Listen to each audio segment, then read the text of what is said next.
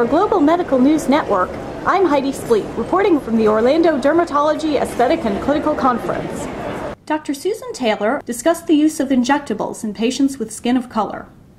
Many women of color do not have fine lines and wrinkles, but rather they have loss of volume of the skin, with descent of the malar fat pads, prominence of the nasolabial fold, prominence of the tear troughs. So those are the very areas that are appropriate for injections of women with skin of color, and men as well.